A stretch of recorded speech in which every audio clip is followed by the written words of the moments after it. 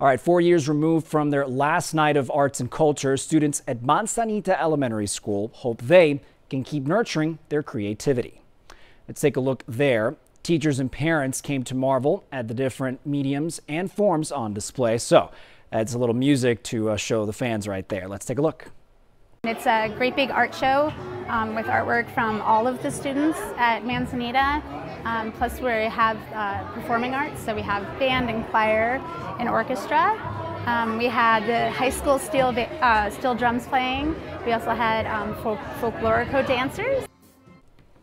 Catalina Foothills School District leaders hope this tradition doesn't go through another setback so families can keep sharing another fun night of art and music together.